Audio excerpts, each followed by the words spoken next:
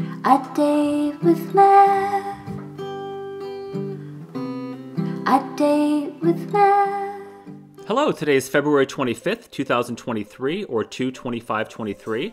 And what I'd like to do today is to make an equation out of the digits in today's date, and I want to keep those digits in order.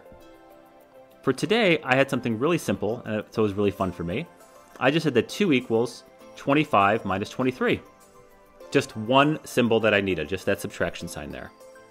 But I also tried it some other ways, just for fun, and I tried it with the equal sign in different spots. And if I move the equal sign one spot to the right, all I need is addition again. But I need a few more additions, a few more subtractions. I need a few more subtractions than just this one here. So with subtraction, I said 2 minus 2 is 0. 5 minus 2 is 3. 3 minus 3 again is 0. So just all subtraction. With the equal sign another spot to the right, I said that 2 divided by 2 is 1. Times 5 is 5. Just like 2 plus 3. And then with the equal sign all the way to the right, I said this.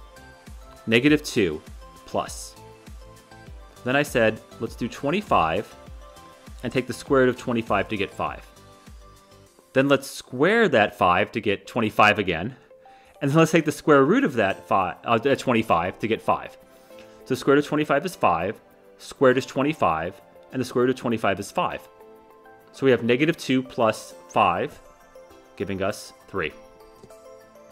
So that's what I chose to do for today's date, but I'm sure there's lots of other ways to make true equations, and if you found some ways that were interesting to you, please go ahead and put those in the comments. That would be great if you would share those.